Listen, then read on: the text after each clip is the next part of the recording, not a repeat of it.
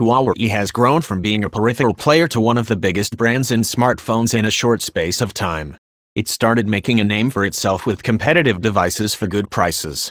These handsets often copycatted features from other flagships, but things have changed in recent history. Huawei is no longer an alternative to the bigger companies. It's become one of those companies. It's now the one bringing new features to market and pushing the boundaries with phones like the P20 Pro. That thing only came out 6 months ago, and Huawei's already back with the Mate 20 Pro, which feels like a successor despite the different family name. It's another nuts piece of hardware from the Chinese company, and arguably the best phone of 2018. There's no such thing as the perfect smartphone, but the Mate 20 Pro is arguably as close as you can get right now. The Huawei device is unmatched in camera versatility, and on top of that it has every premium feature imaginable, like an in-screen fingerprint reader and the ability to wirelessly charge other phones. The Mate 20 Pro doesn't come cheap, but it's worth it.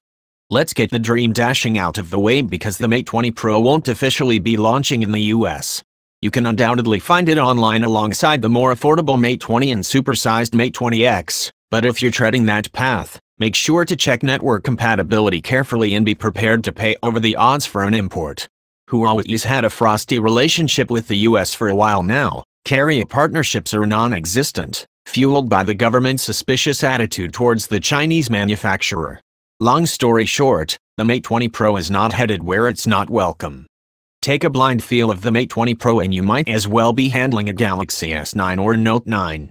Originality isn't really necessary here, though.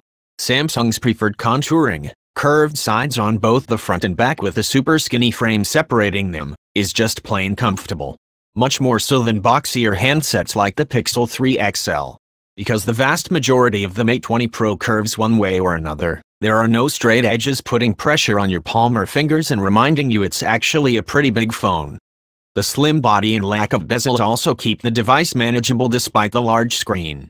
Thanks to the display's 19.59 aspect ratio, the phone's tall but not broad enough to feel cumbersome. It's still much easier to use with two hands than one, though.